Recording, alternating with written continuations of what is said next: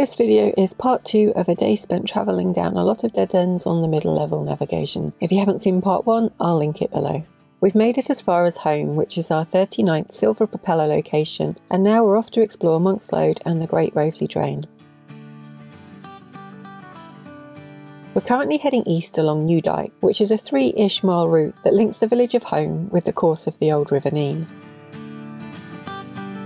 We've been finding that moorings on the middle level are fairly few and far between, but the middle level commissioners who are responsible for these waterways have provided some posts here to create a fairly rural rough and ready mooring spot. Just past the moorings, we're turning south down Monk's Lode.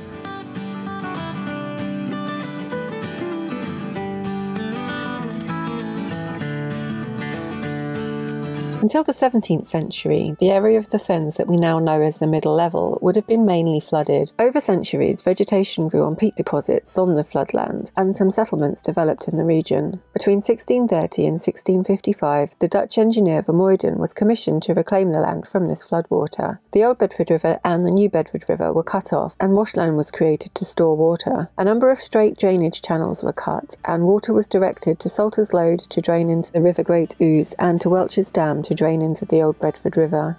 Improving the drainage on the land meant that the peat fen shrank and the land levels dropped to below sea level. Because of this, high embankments needed to be created along the drains, which explains why our views from the navigations are so limited. Wind pumps were installed to lift water from the fields into the drains. These were later replaced by steam pumps. Some of the old pump buildings remain along the embankments today. Now, the middle level provides a vital link between the River Nene and the River Great Ouse and beyond. In total, there are about 100 miles of waterways on the middle level, most of which are navigable.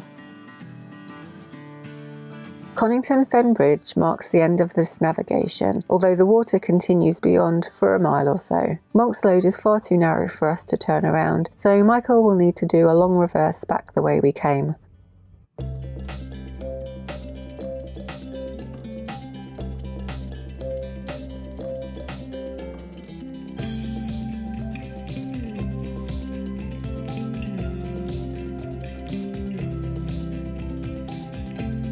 This is possibly the remains of one of the old water pumps. I heard Michael say that he wouldn't go down if he couldn't turn around. Well, he couldn't turn around, but he had gone down. So now we've got about a mile to reverse back up Monk's Lode. Well, I look totally unimpressed with the situation, don't I?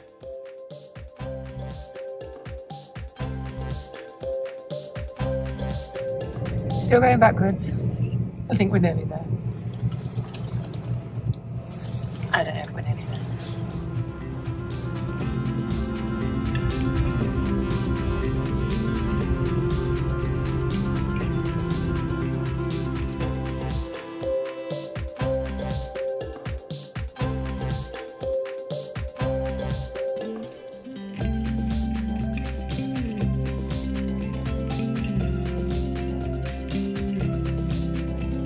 Finally, we're back at the end of Monk's Lode, and we can use the junction to manoeuvre ourselves to face the right way to continue our journey along New Dyke.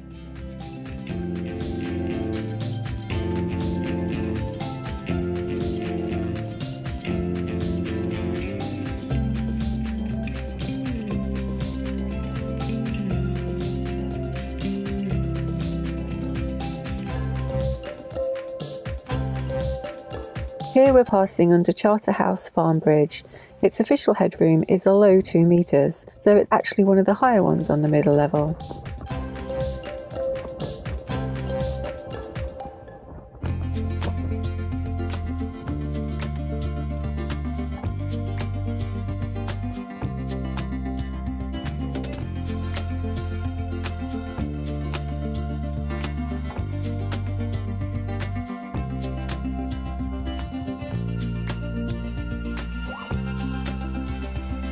We're now turning off New Dyke and onto Great Raveley Drain. Our first obstacle is getting under the curiously named Speed the Plough Bridge, which is 13 centimetres lower than the last bridge we squeezed under.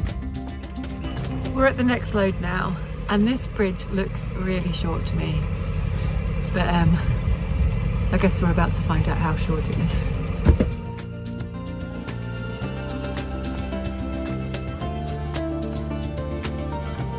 Loads of room, and it seems Michael is pretty confident because he hasn't really slowed down, although he is having to duck somewhat.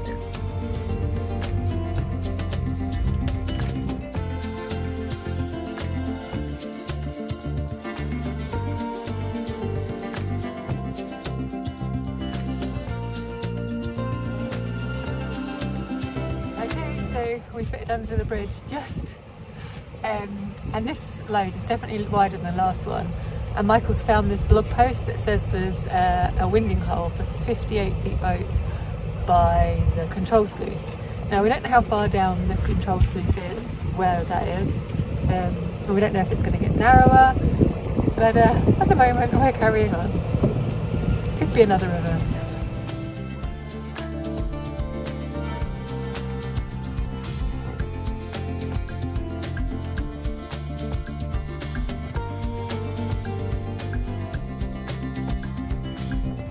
I'm not sure why I'm filming this, but as it's one of only a very small number of landmarks around here, I thought I'd better. I'm guessing it's another old pump house.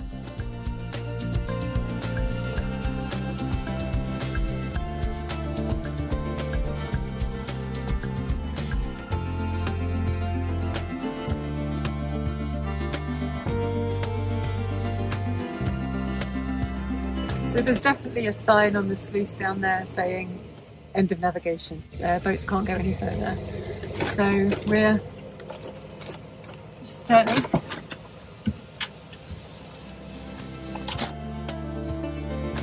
Our first attempt at turning has failed. There's just too much vegetation over the water, especially where Michael was trying to put the stern. We go back to where we spotted a gap in the foliage and we try again.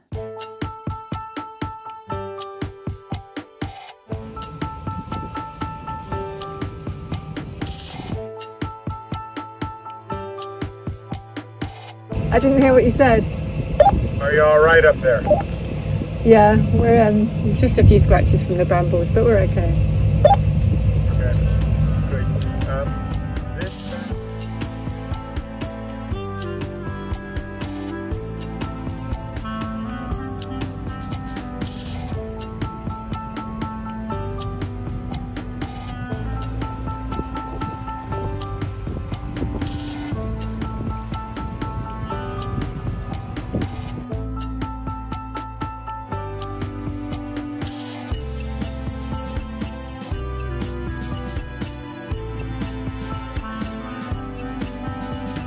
We're now back at the Lode Bridge and the junction with New Dyke.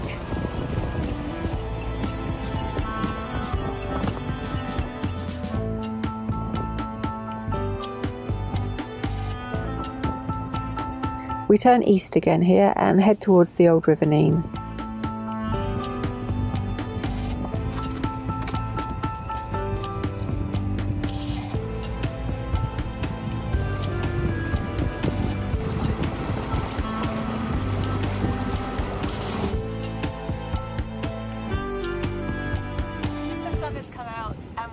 Just about to turn up, I can't remember what it's called, I think it might be the Old Nene route, but it's basically the last kind of detour off our route, and we're not going to get very far because there's a low bridge a few hundred metres up and it's very low, it's 1.2 metres, and that last one was 1.9 and that was tight, so there is no way in hell we're getting under a bridge that's 1.2 metres. But here's the junction that we're going to turn up now, and it could well be another reverse back.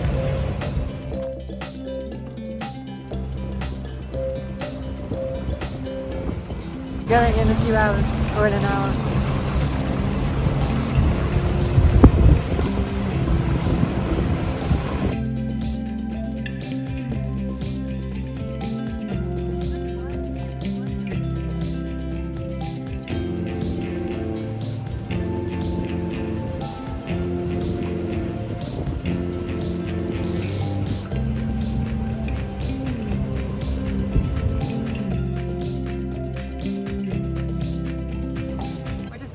That we're definitely not going to fit under, but Michael hasn't slowed down yet, so hopefully he slows down before we get there.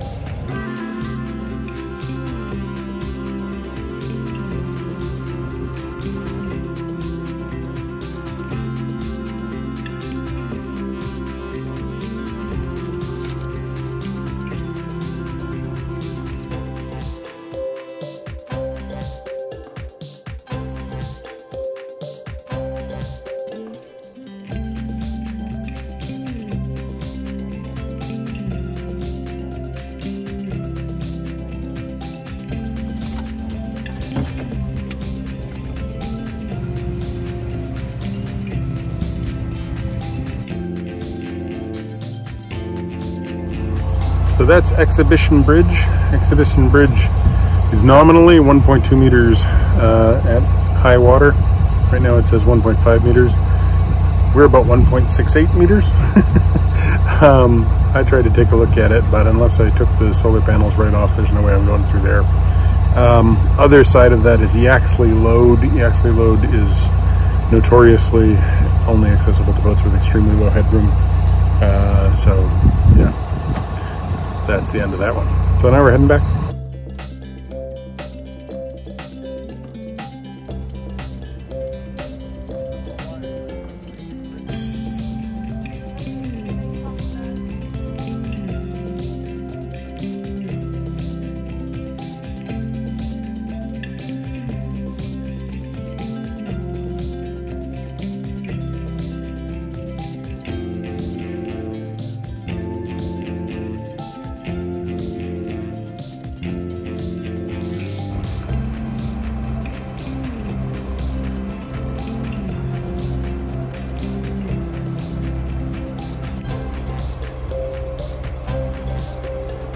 Back through the village of Ramsey St Mary, which we passed in the first part of today's vlog.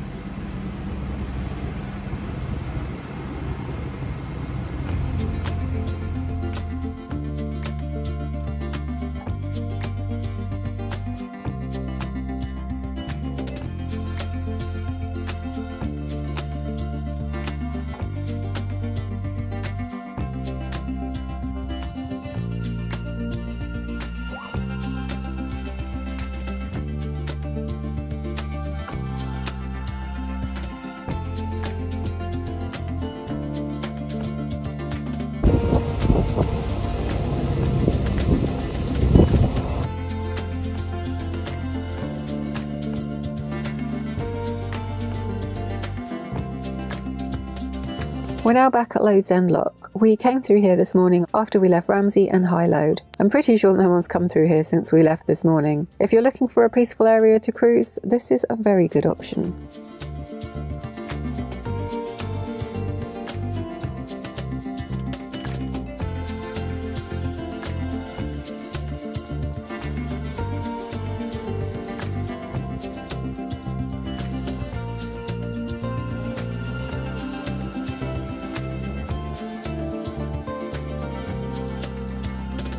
The middle level often feels a little isolated. There are a few lone houses on the flat landscape that just seem miles away from anywhere, which, thinking about it, is probably part of the appeal.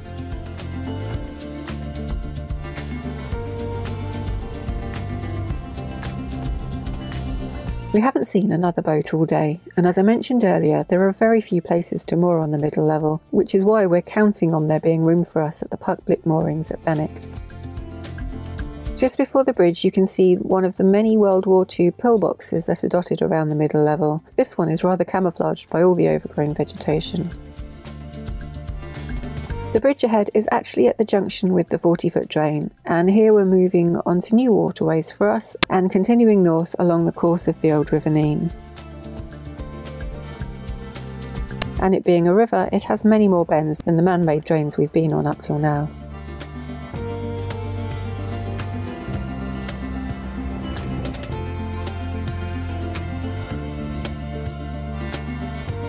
There's much excitement aboard as we spot a boat coming around the bend, especially as we're not on the more well-trodden transit route between the Ouse and the Nene.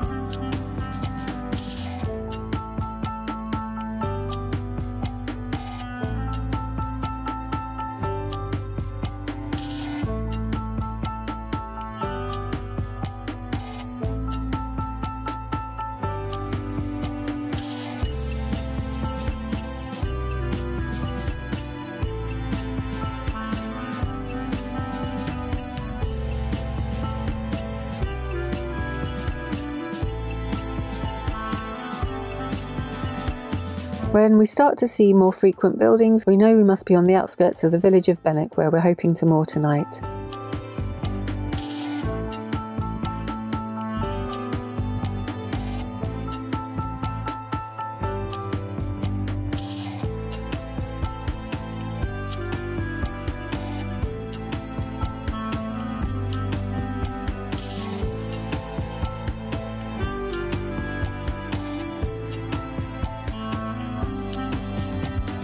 This is the public mooring and there's already a boat on it. Luckily for us, the occupier very kindly lets us moor alongside them.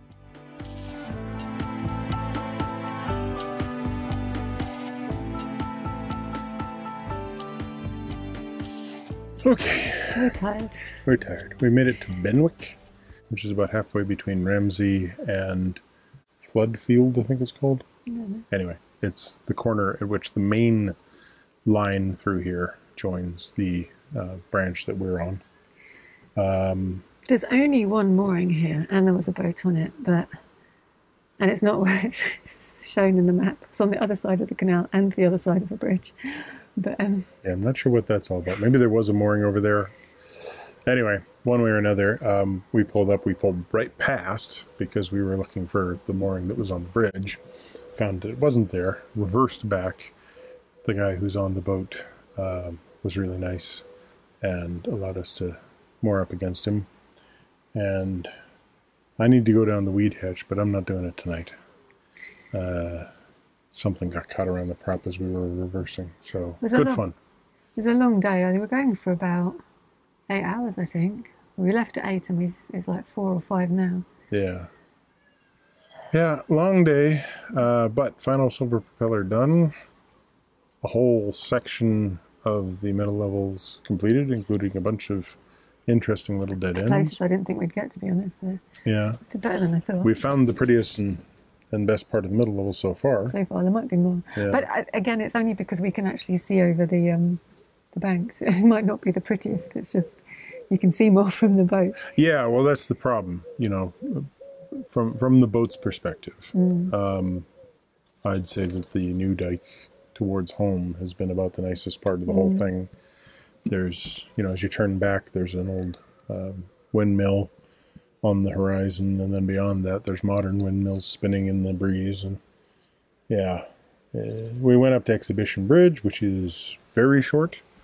Water levels are lower than I expected, so we actually had... Yeah, because the map said 1.2 meters, but on the bridge it actually said 1.5. So yeah. But still not low enough for us. No, well, the 1.2 is based on sort of the average high level at high water, and they have kind of the level that they keep in summertime and the level that they keep in wintertime, and that is supposed to be based on the highest, or the average highest water that is kept. So, you know, yeah. Unfortunately, the fact that there was extra room on those ones, those are below the lock, so we don't actually know whether or not there's extra room on any of the other ones. And there's a bridge that's just ahead of where we are now. Which is pretty low. That's supposed to be quite low as well. Not this one, the other one. No. So. But anyway, It's really nice here.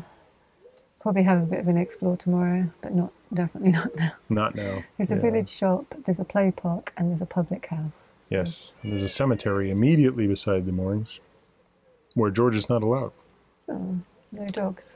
Yeah, which is fine, but yeah, he had an interest, and I was like, nope, not allowed.